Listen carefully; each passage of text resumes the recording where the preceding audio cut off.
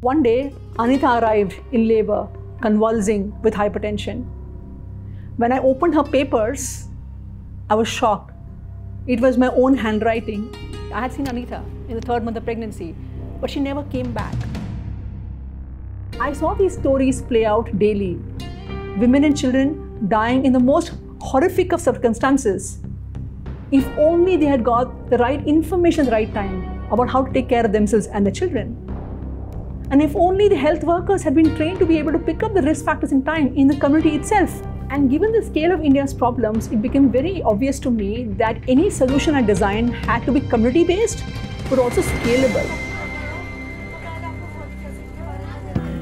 Armman focuses on the pre-hospital based care both for the mother and the child, so that on the one hand, we inform women about the care to be taken during pregnancy and infancy so that they access care in time, and we train the health workers at every level of the health system to be able to give that kind of care early enough using mobile health solutions. Our services on the health information side include Mitra, our flagship program, and the program that we run in collaboration with Government of India called Kilkari. We've reached 40 million women and their children in 20 states of India through these programs.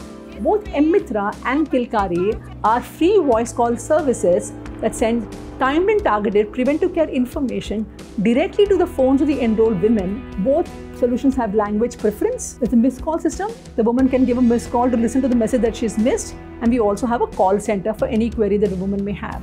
And now we're moving on to a fit-for-purpose approach where, based on the technology access and based on the degree of need, we have targeted approaches so that we are able to reach the last mile of the last mile. Our goal in the next 5 years is not only to reach 70 million women and their children through our voice calling and fit-for-purpose approach solutions, but we also want to reach around 10 million equity encumbered women and children.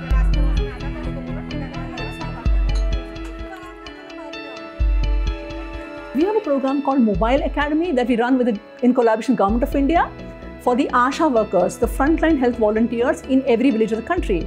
And right now the program runs in 17 states of India. We've reached around 325,000 ASHAs. Currently, Mobile Academy is voice-based, but because now most ASHAs have access to smartphones, we'll be moving on to WhatsApp-based and smartphone-based solutions. And up the ladder are the nurses, the medical officers, and the specialists. Now here we have a solution called Integrated High-Risk Pregnancy Management Program that's running in the whole of Telangana currently and has now moved to Andhra Pradesh and will be moving to other states shortly. In this program, firstly, we've created high-risk pregnancy protocols with algorithmic color-coded extremely detailed protocols for every level of the cadre, and now we're doing training of almost 9,500 nurses, 1,500 medical officers and 350 specialists in these protocols.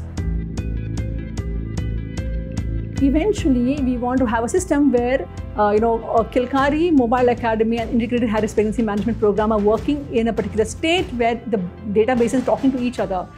We also have partnership with Google and Harvard, where we create AI-based models for improved program efficiency and improved impact of and outcomes. For example, we already built a model with the help of Google and Harvard, where we can predict at the time of enrollment itself which woman is likely to drop out of the program so that we can get her back into the system. It took me 5 years to get the first funding for Armman, also because of the fact that scalable solutions are created by big multilateral agencies. It is pretty rare for homegrown Indian NGOs to build large-scale solutions. One thing that really astounded me is the fact that information is empowerment, and the empowerment is intergenerational.